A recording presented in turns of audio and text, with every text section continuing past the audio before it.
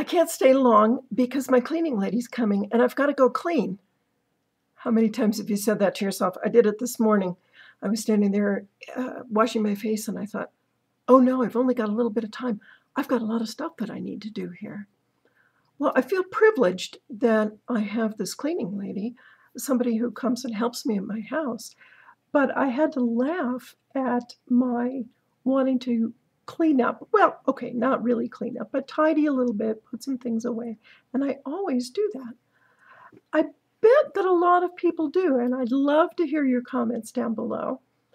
I'm also getting to think about how I have, let's say, justified myself or excused myself for having somebody come in and help me clean. I'm a perfectly capable person, right? But I limited for a long time my choices about what I was willing to do by feeling like I had to defend myself somehow or justify so that I wouldn't feel guilty.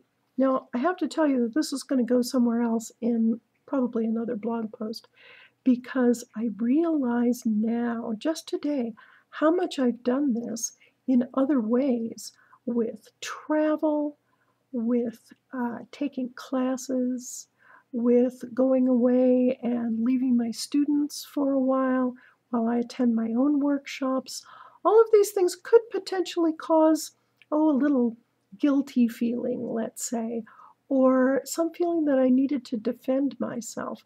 And so these are the questions I'm asking myself today, and I'd love to hear what you do or what you've done and what things that you've noticed too. What do you defend yourself for when you're doing something a little out of the usual? And if you're defending yourself and excusing yourself and finding some reason why you are doing things the way you're doing, if you're doing that, what is the result? For me, I found, as I've written here, that I was creating some really interesting lies in my own life, small ones, not that hurt anybody else. But, well, I have somebody come in and clean because I have a lot of allergies, and when I stir up the dust, it really messes me up.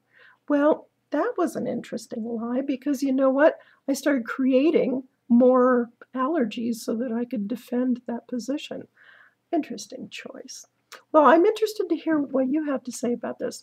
Please continue reading on this blog and let me know what you experience yourself. Thanks. Bye.